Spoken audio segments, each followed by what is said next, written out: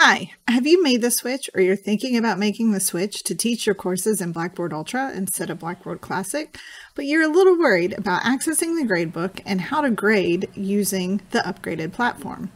Don't worry, today I'll show you how to grade using Blackboard Ultra. Let's check it out.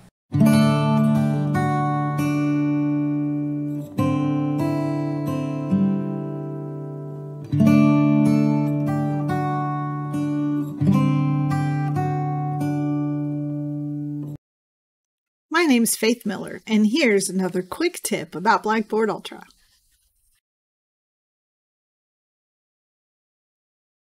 In Blackboard, you'll have several ways to access your assignments and gradebook so you can get things graded.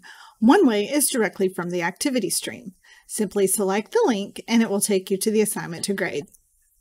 Another way is to access the gradebook from inside the course by selecting Gradebook at the top of the page. The third way is to access it directly from the course content where you place the assignment.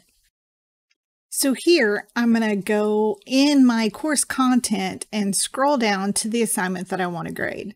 So I'm going to select that assignment and I'll open it up in my course content. And if you look over here to the left, you'll see that I have 13 submissions. So I'm going to select that 13 submissions and it pops it up in gradebook view for me. So you can see one that I've graded already. You can see those that have nothing to grade.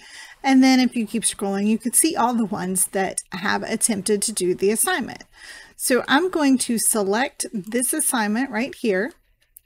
From this student, I can see that this is her first attempt and what time and date she submitted it. So I'm going to select attempt.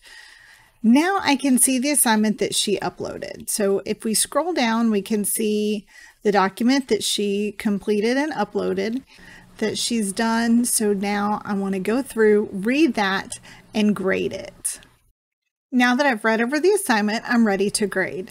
So first I want to leave feedback for the student by clicking in the feedback for student. I'm going to type in some feedback. After typing in my feedback, I select save.